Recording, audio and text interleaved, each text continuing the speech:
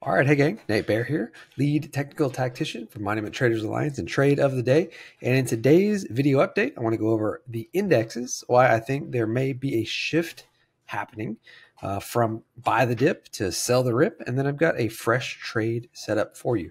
I also want to cover the levels that we need to be watching where if they break, then we could be shifting back to a buy the dip again. Okay, so let's just dive right in. Now, normally we start off with the SPX.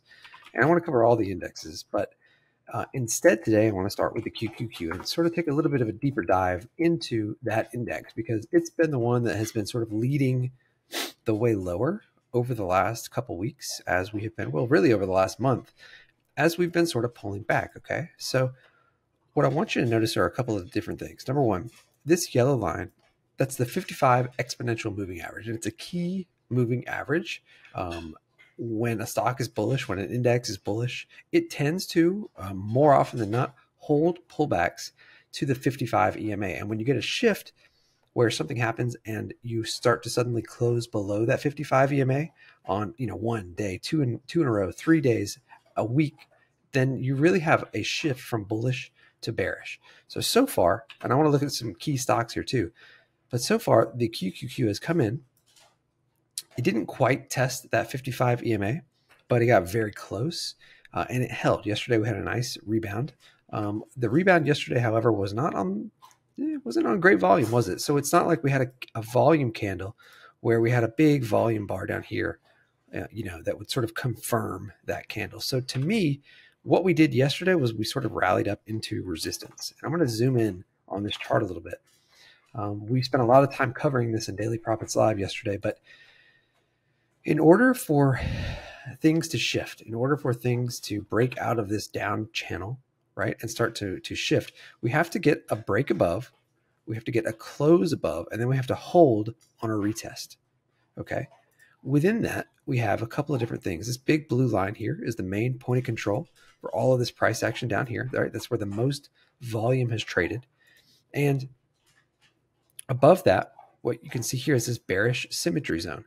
I went through and I measured every single one of these rallies within this down channel, and I compared them, or I projected them from this low right here. And if the NASDAQ is going to get anything going, it's got to get through this big block of bearish symmetry. So essentially, to simplify that, the Qs need to get above and close above 372, right? And then they need to hold a pullback to this level before continuing higher. And if we can do that, then we will shift from from this lower series of lower highs, right, to then shifting to a low, a new high, and then a higher low, a higher high. And that's how we start to reverse this trend. So that's what the Qs need to do. If we take a look again at the daily chart, I want you to notice how the QQQ, all right, if my chart will pull up, that would be great. All right, well, looks like we dropped the internet there for a second, but it looks like we are back. Okay, so the Qs need to break above this bearish symmetry zone. And I want to take a look back at that daily chart and look at the 55 EMA here, how the Qs have come into that and held it. And then let's take a look at some of these other key names. Apple, fallen well below that 55 EMA. It's starting to curl, so it needs to get back above it. Names like Microsoft,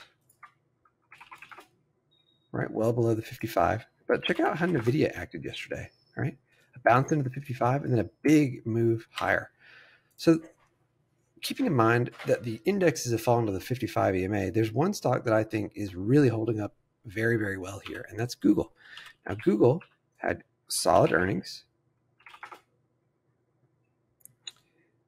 here. And note, they're not even close to the 55 EMA. They're holding the 8 EMA, so very, very, very strong. And you might say, well, Nate, there's no squeeze here. There's no red dots, right?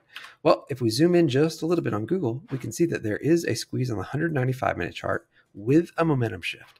So for me in Google, I would love to buy on a pullback right here to this point of control, which is about $129.40 or so. So a pullback to the POC right here, and then I would look for Google to extend on up to say 135 or 136. Now, in order to play that, I'll come out here to the September monthly options, and I'll probably pick up the $130 calls, the in the money calls. Or if Google were to pull back to that level, they would be basically at the money calls. But I would come out here and pick up these $130 calls right here for the September options expiration, the monthly September monthly options expiration, 31 days out. All right, so that's what I've got. I hope it helps, and I'll talk to you guys soon. Later.